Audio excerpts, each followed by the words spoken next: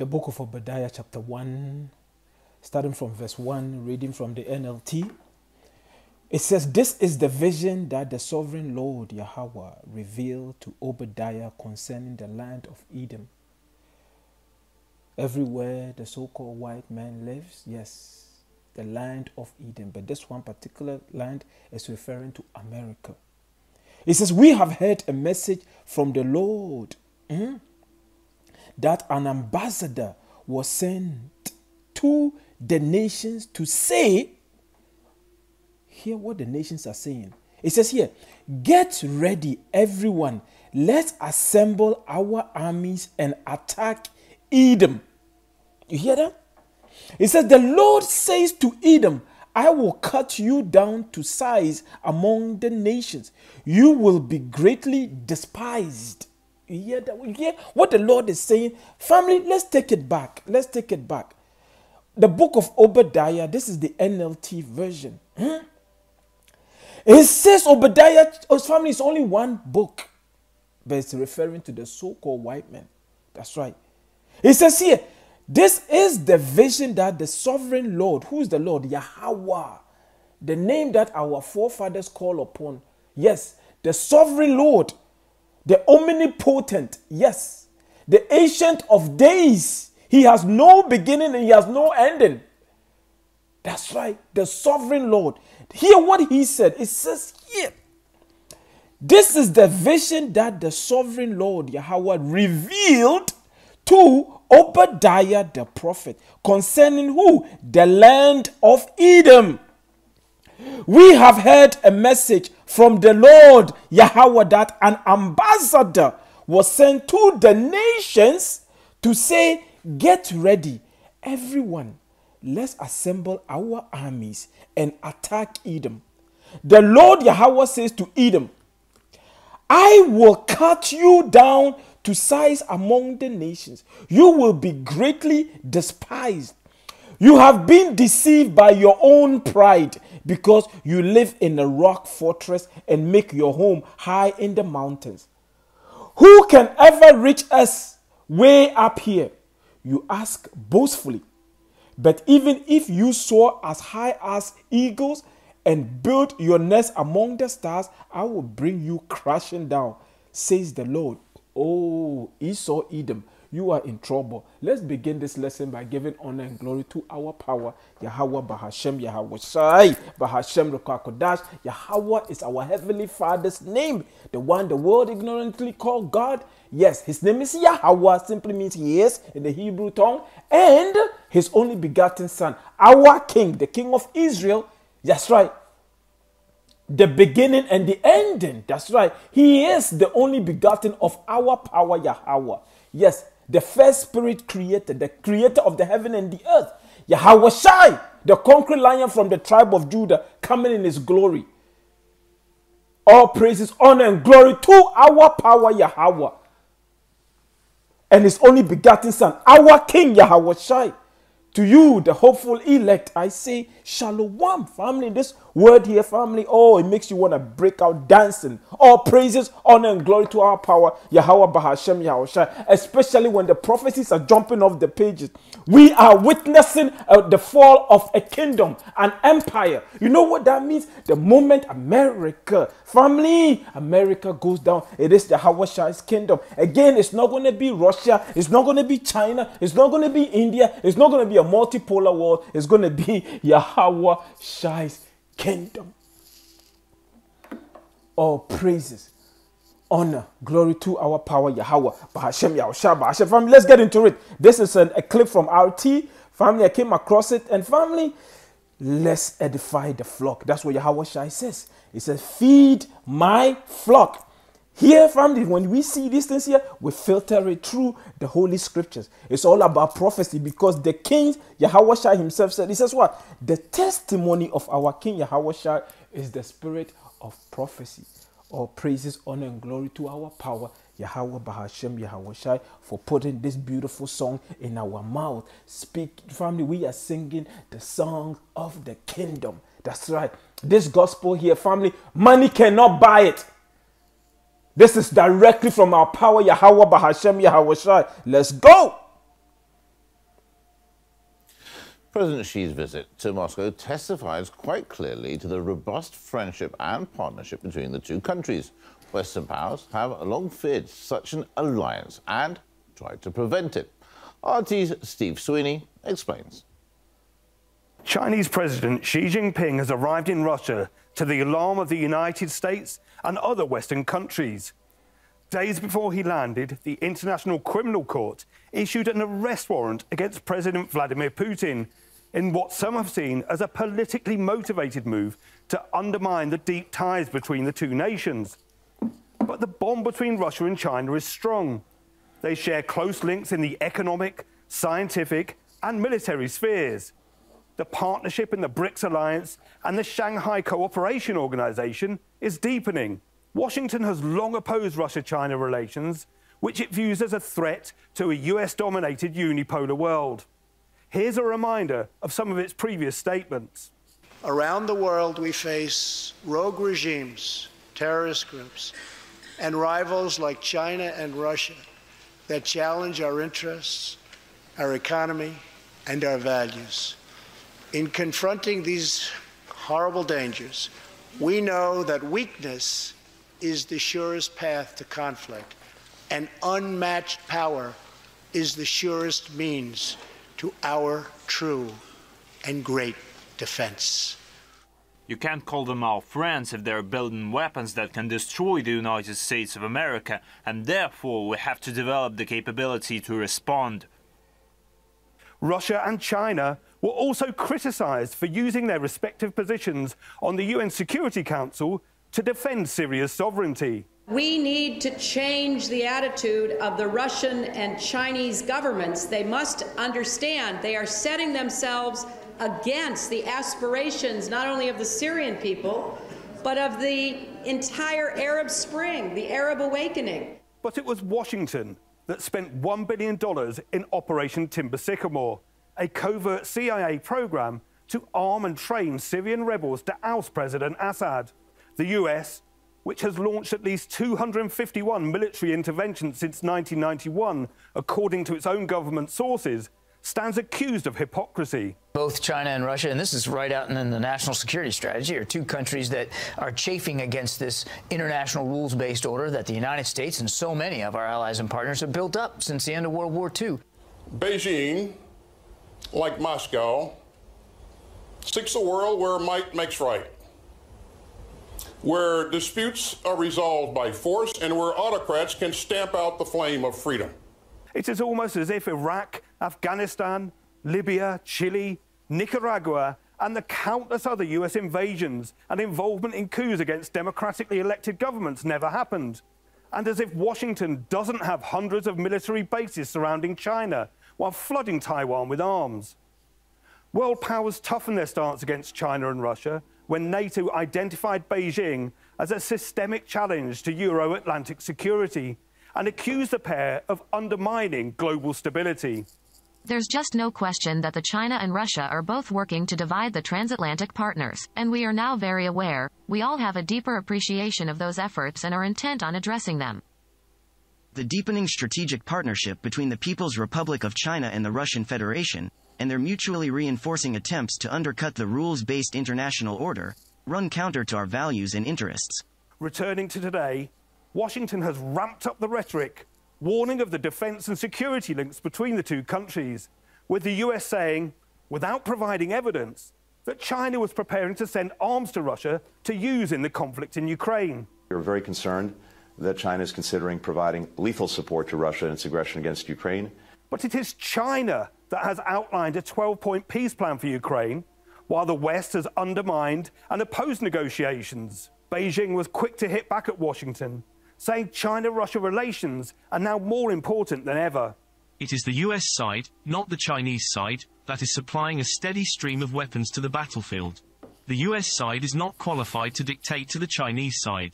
We also never accept the US dictating or even coercing pressure on Sino-Russian relations. The more unstable the world becomes, the more imperative it is for China and Russia to steadily advance their relations. While Russia has accused Washington of pressing the West to adopt a hostile approach to the two nations. in order to pursue their course of domination, primarily in the interest of containing Russia and China. The Americans lack their own forces, which is why they need what they are doing now. Not a partial, but a complete mobilization of the Western camp. Our relationship with the People's Republic of China, of course, is going through absolutely the best times in the history of this relationship. Our leaders say so. You remember how these relations were characterized by our Chinese friends in their time, that it is not an alliance, but in many ways it is stronger than an alliance. That alliance has seen the two countries develop stronger economic ties, with trade increasing by nearly 30% to a record $190 billion in 2022. Relations even extend to outer space, with Beijing and Moscow inking a cooperation deal which lasts until 2027. As talks between the two leaders are expected to see more agreements, it is clear that the more the West tries to drive a wedge between Russia and China, the stronger their ties become. For more, all praises, honor, and glory to our power, Yahweh, Hashem, Yahweh, Shai, Hashem, Kodash. Family, are you excited or what? We are extremely excited because we know that our King is coming. Our King is coming. Why? Because, family, the signs are everywhere. The signs are everywhere. It's everywhere. All praises, honor, glory to our power. Let's continue with Obadiah chapter 1, starting from verse 7 this time. The family says here, it says, all your allies will turn against you. They will help to chase you from you. They will help to chase you from your end, and they will promise you peace, while plotting to deceive and destroy you. That's the time that we are living in. Yes, his own allies. Remember the book of Revelation 17, I think 16, where it says what? His own allies are going to turn and shoot missile at her. That time is coming. It says here, Obadiah chapter 1, verse 7. It says, all your allies will turn against you. They will help to chase you from your end, and they will promise you peace while plotting to deceive and destroy you. Your trusted friends will set traps for you, and you won't even know about it. At that time, not a single wise person will be left in the whole land of Edom, says the Lord Yahweh.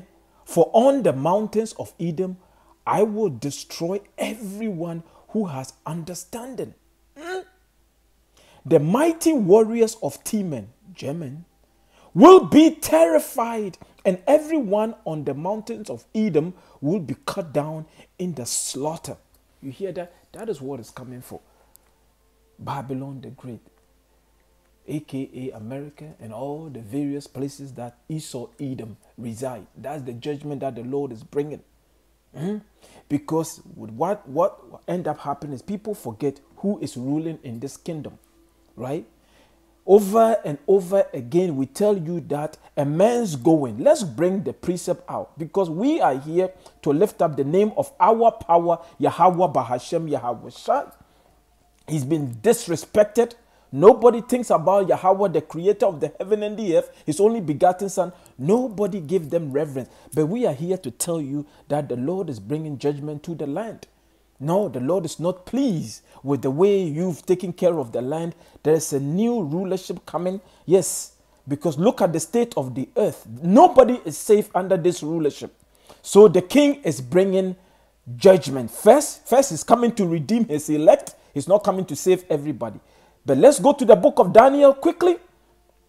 The book of Daniel. I have another article to share with you, family. This is not going to be long. The book of Daniel, chapter 4, verse 17. It says here, I've brought this out many times, but family, it seems like I have to bring it up to remind people who is ruling this kingdom. It says, Daniel chapter 4, verse 17 says, this matter is by the decree of the watchers. Everybody's the watchers. Yes. It says, and the demand by the word of the holy ones. The watchers. You have the watchers, family. Your leaders, the one watching over you, your president, and your mayors. He says here, and the demand by the word of the holy ones, to the intent that the living may know that the Most High, who's the Most High? Yahweh, ruleth in the kingdom of men, and giveth it to whomsoever he will, and setteth up over it the basis of men. The basis of men are the one ruling the world right now. Low morals, yeah. Yes, family, look at the state of the world. Look at the state. Look at France today. Everywhere is on fire. Because, family, we are living in the last days. But here, in case I need to bring this up, let's go to the book of Proverbs chapter 20. Proverbs 20 quickly. It says, verse 24, where is 24? It says here, men's going are of the Lord. How can a man then understand his own way? All these presidents, prime ministers, family, it is the Lord that put them there. Because Putin, President Z, they all have a major role to play in prophecy, because Babylon the Great at the end has to be taken down as foretold in the book of Ezekiel chapter 38 and what is it called? Isaiah 34, Jeremiah 51, yes. Revelation 18, yes. Babylon has to be taken down. And these are the nations that are gathering together. That so-called multipolar world, yes. These are the guys coming together to take Babylon the Great. But they are not going to rule. Oh no, they are not going to rule. Absolutely not. Let's go to the book of Psalm, family. The book of Psalm chapter 75. Again, just let's prove this point and then we'll move on. The book of Psalm, verse 7, it says here, but our power is the judge. He putteth down one. You hear that? He putteth down one and setteth up another. Nobody is ruling. If you are ruling, it is the Lord that put you there. And now he's about to set his only begotten son, Yahweh Shai. Family, that's why we are ushering in the kingdom of heaven. Yahweh Shai's kingdom is the one following Esau's kingdom. This is Esau's rulership, right? Like it says in the book of 2 Ezra chapter 6 verse 9. Esau is the end of the world, and Jacob is the one to follow. Yahweh Shai's kingdom. The Israelite, the so-called Latinos, blacks, Native Americans, yes, it is going to be a big surprise, because it's hard for you to see this so-called Negroes, yes, Latinos, Native American, African American ruling over you. But that's how the Lord operates, though. The Lord is all about the underdog. It's not anything that we have done to deserve this grace, this mercy that the Lord is about to pour upon us. Oh no, this is the gift. This is a gift, and we are very grateful, very thankful to have this truth. The fact that we, the so-called Latinos, Negroes, African Americans, about to rule this kingdom with our King Yahweh Shai, we are forever grateful, forever thankful to Yahweh, Bahashem, Yahweh Shai, Bahashem, Lukakudash. Yes. That's what Yahweh Shai promised. He's going to share the entire earth with us. And that is what is coming. Let's bring up a quick article, family. This is not going to be long. This is not going to be long. It's just we are living in a exciting time. This is here. This is breaking news right now, family. I was trying to find another article just to confirm it, but this just broke. Apparently, breaking news says China to officially arm Russia if Kyiv, meaning Ukraine, refuse peace plan. It says China will officially join Iran to arm Russia if Kyiv does not accept the Chinese peace plan. That is the information coming directly from China delegation accompanying President Xi Jinping during his ongoing state visit to Russia. Xi is expected to call Ukraine President Zelensky later this week, perhaps from Moscow during Xi's state visit. Washington's response was like lightning. Hear that? You hear that? Washington, USA, Babylon the Great. It says, response was like lightning. the free world officially rejects China peace plan for Ukraine. You know what that means? You see, family, you see how the Lord operates? Excuse me. They don't want peace. You know why? Because it is the Lord. Remember what he did to Pharaoh before he got us out of Egypt? He hardened Pharaoh's heart. So anytime Moses goes there and says, let my people go, what did Pharaoh say? No, I'm not going to let them go. And then the Lord will bring more plagues, right? 10 different plagues. That's how the Lord operates. He's doing the same thing here, family. They could just say, okay, you know what, we don't want to fight Russia. But no, they want a piece of Russia and they're going to get it. All praises, honor, and glory to our power, Yahweh. Family, this is a exciting time to be alive. It says here, Washington responds like lightning. It says the free world, if you think America is free, man, I got a bridge to sell you. Rejects China peace plan for Ukraine. China's ceasefire initiative is an attempt to give Russia time to launch a new offensive. The White House. Yes, family. Here's an update. 10:36 a.m. says the Pentagon may soon announce measure for the possible delivery of Abrams tank to Ukraine earlier than expected. White House spokesman John Kirby said. So family, at the end of the day, they won that third world war. Because right now, the bank system is collapsing. The nations are walking away from the dollar. Something just popped in my spirit from me. I must well bring it up. This is from Moon of Alabama. It says geopolitical rumbling leave U.S. behind. You hear that? It says this is from Moon of Alabama. It says geopolitical rumbling leave U.S. behind. No, it is the Lord. You see, Yahweh. This time when it's all said and done, everybody is going to know when the missiles hit America. Everybody is going to know that it is the Lord Yahweh that did it. Yes, and then in the midst of that, the king is going to show up. When the king shows up, all these nations are going to put their differences aside, like it says in the book of 2 Ezra chapter 13. You read that. Everything is clear as mud, family. And that's why we are excited, because we know that we are very close. Yes. The American dollar is collapsing. The nation, the Middle East family, they are trying to what? Finally live like neighbors. They are trying to make peace. But remember what the Lord says when he said when they say peace and safety, sudden destruction. America is not going to sit back and take it, family. That is not going to happen. Their dollar, they are losing the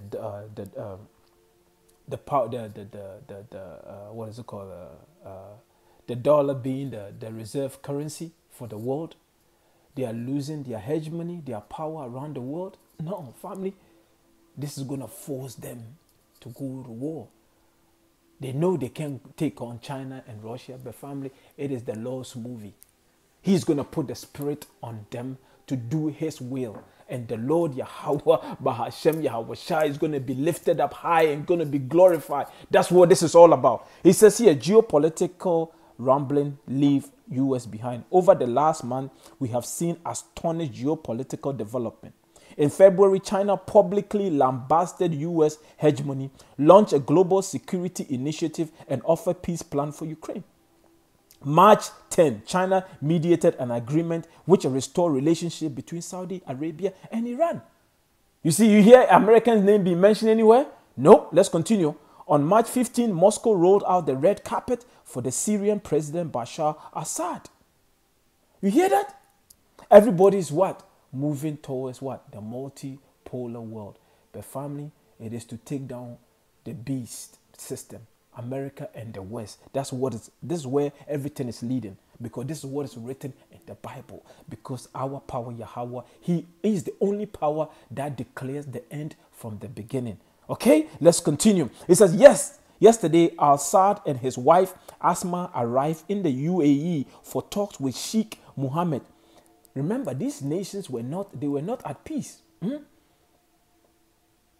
This is what is happening. All of a sudden, Russia, China, working behind the scene, trying to bring all these nations together. Because America, when America was in charge, it's just war.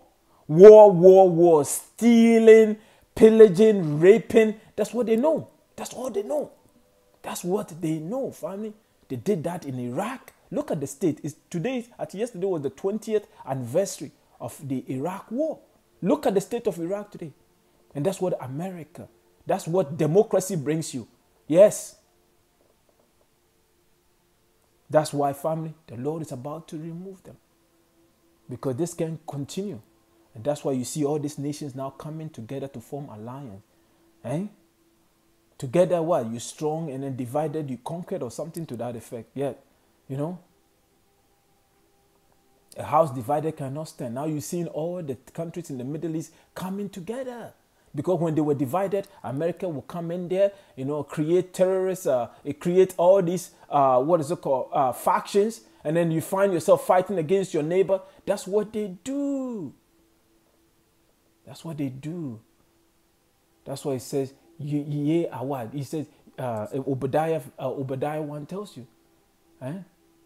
All the people that were at peace with you have brought you to what? Eh? I will bring that. We will finish off with Obadiah again. Family, I love the book of Obadiah. Let's continue. It says here, also here, yesterday, Al-Assad and his wife Asma arrived in the UAE for talks with Sheikh Mohammed. Also yesterday, Iran and Iraq. Listen to this. Iran and Iraq, remember? It was America that supplied Iraq with a chemical weapon during Saddam Hussein's reign. And then they went against Iran. You see, now family, listen to this. Also yesterday, Iran and Iraq signed a security cooperation agreement that will stop the CIA-sponsored Kurdish activities against Iran. Are you listening to this? Family, there's no power like Yahweh Bahashem Yahweh Shai. There's no power like our power, the power of Abraham, Isaac, and Jacob. You see what is happening right now? That shows you the time that we are living in. The moment America falls, family, is the kingdom of heaven on this planet Earth. That's right. Yahweh Shai's kingdom. He says here, also yesterday, Iran and Iraq signed security cooperation agreement that will stop the sea. I just read that. Also yesterday, King Salman of Saudi Arabia invited the president of Iran to a visit in Riyadh. Family, you hear that? Because what's the name? China just broke a peace deal between Saudi and Iran. Now, the king of Saudi Arabia just invited the president of Iran. You see what is happening, family? You see what is happening? It says here, for the last 30 years, the U.S. considered the Middle East as its backyard. 20 years ago, it illegally invaded Iraq and caused 100,000 of death and decades of chaos. No. It's almost close to like 500,000. Okay? Now China, by peaceful means, changed the balance in the Middle East within just 1 month. Today, China's President Xi arrived in Moscow for 3 days of talks with Russia's President Putin. An article by President Putin was published in the People's Daily, while Russia media published a signed article by President Xi. The U.S. is afraid that China's peace initiative for Ukraine will gain ground. It has openly come out against a ceasefire and peace talk. No, because America don't want peace. How are they going to make money? War for them is money. America don't want peace. Eh? That's why it says what? You are high. Actually, let's bring up Obadiah. Let's go to the book of Obadiah. It says, Obadiah 1. It says here. It says, Obadiah 1:2. It says here, behold, I have made thee small among the heathen. Small what? Insignificant. Eh? That's how the nations are seeing you right now. That's why they're all talking behind your back. You know what I mean? You see, at one point you had the power. You were going around just destroying, killing, removing leaders and putting puppet governments in place so you can pillage the nations. Yes. But now listen to what the Lord is saying. It says, behold, I have made thee small among the heathen. Thou art greatly despised. Look up that word. Despised. You are hated. Because they know that when you show up in their backyard, guess what? It's over for them. And now, when Russia, China bring in peace, now look at you now. Look at you. You are losing, you are throwing tantrum. You know, you don't want no peace. You know, look at you. You're looking pathetic. You're looking really pathetic. You ruled. You've destroyed the world. Now just make way. Make way. Don't worry. You're going to see the righteous kingdom soon. It says here, The US is afraid that China peace initiative for Ukraine will gain ground. It has openly come out against a ceasefire. You hear that? Openly come out against a ceasefire, meaning peace and peace talk. I had thought that was for Ukraine to decide. No, it was not Ukraine to decide. America ran Ukraine. And Ukraine is just a vassal state. It is likely that Putin will publicly endorse the Chinese peace plan while the US is paranoid that peace might indeed happen. It may even want to sabotage the Saudi-Iranian deal. No, America is finished. That's right. You can put a fork in it because the Lord already declared it. It is finished. And Babylon, everybody is going to see Babylon on fire. Family, we're going to leave it there. We're going to leave it there. I hope you edify, family. Yes, America, you are highly despised. Yes. The Lord said he has made you small, insignificant. That's why you see in all these nations right now forming alliance and talking behind your back, and you feel like you're losing power. Yeah, your power is gone because it's the Lord. He rules in the kingdom of men and gives to whomsoever. He set a bound for you, and he said you cannot pass it. There's no way. That's it. Your rulership is finished. Yahweh Shai is coming. Family, prepare your heart for it. Prepare your heart for it. But before he comes, this place literally is going to be on fire. You know, but family, continue to pray. Trust in the process. The king is coming. The Lord said he's going to be our guide in those days. Oh yeah, he said it. The second book of Ezra, chapter 16, verse 72 up. It tells you. It says he is going to be our guide. He says, have no doubt. You see, continue to call upon his name, Yahweh, Bahashem, Yahweh Shai. That's the only name that's going to get us out of this place. Okay, Yahweh Shai. The king and his only begotten, our power, Yahweh, and his only begotten, which is our king, Yahweh Shai, who's going to be among us on this planet, making sure that he returned this planet to the way it used to be, just like the Garden of Eden. That's right. That's what this is all about. The earth needs a new rulership, and it's not going to be Russia, it's not going to be China, it's not going to be India, it's not going to be a multipolar world. It's going to be Yahweh Shai, our king's kingdom. With that, I'll say Shalom, or praises, honor, and glory to our power, Yahweh. Bahashem, Yahweh Shai, Bahashem, Rekakodai. Shalom, beloved.